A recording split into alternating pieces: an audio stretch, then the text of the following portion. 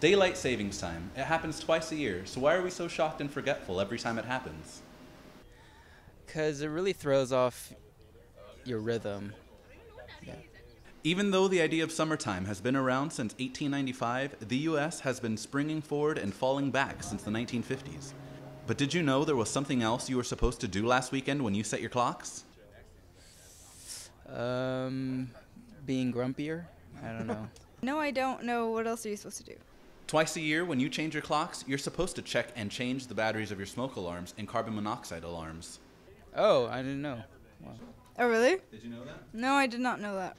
Are you going to check and see if your smoke alarms work when you get home? I'll talk to my dad about that, and I'll have him change it. I am going to check them now. Reporting for Cougar News, I'm David Perez.